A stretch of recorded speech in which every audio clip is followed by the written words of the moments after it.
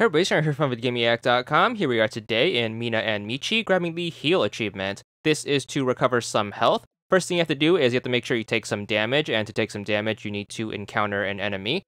Your first enemy encounter actually won't happen for a while, so just play through the first bit of the game until you get to the room right before the boss room.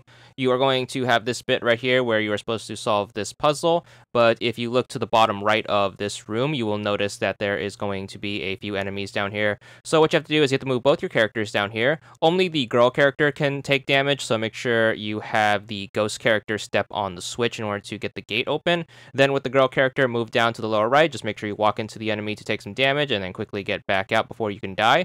Then just hit up the random grass patches until you get a heart drop.